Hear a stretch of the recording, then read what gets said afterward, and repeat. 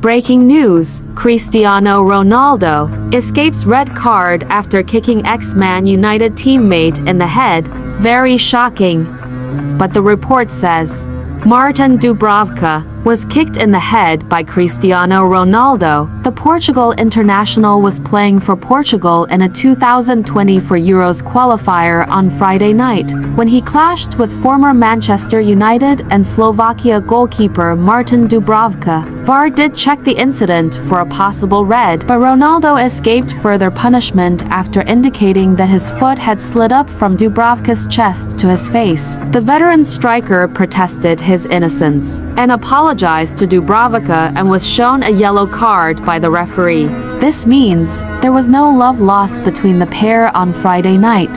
Register with 1xBet. Promo code CR7FUN. 300% bonus on your first deposit.